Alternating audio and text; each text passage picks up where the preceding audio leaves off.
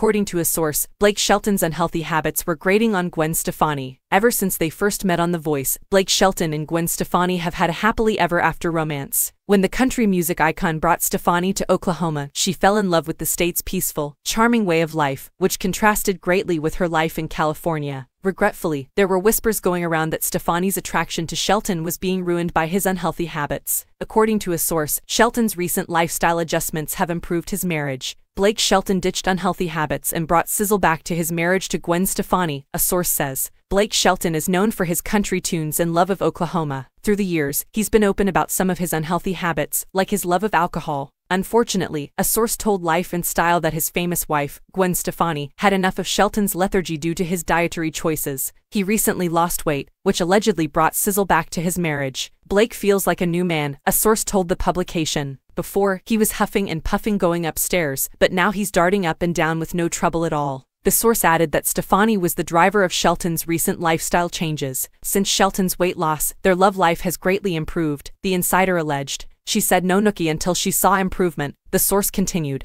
It may have sounded harsh, but she had to make Blake realize she was serious. He's tried to lose weight before with little to no success. But Gwen put her foot down. She wants him to stick around, and his unhealthy habits were grating on her nerves.